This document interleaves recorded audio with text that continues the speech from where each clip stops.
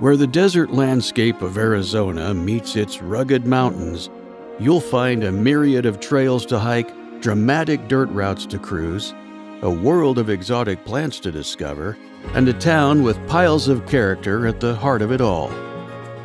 Superior's style comes from having one tough boot in the mines and the other foot in boutique shops, new wineries, and delicious restaurants decked out in local art.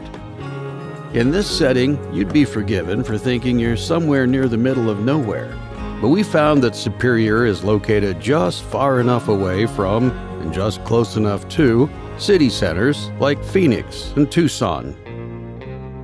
So we settled into the Southwest aesthetic, mining history, rugged desert landscapes, and even got lost.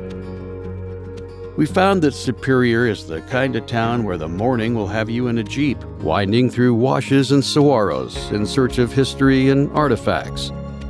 And the afternoon will have you entering the gates of what is certainly not your average botanical garden.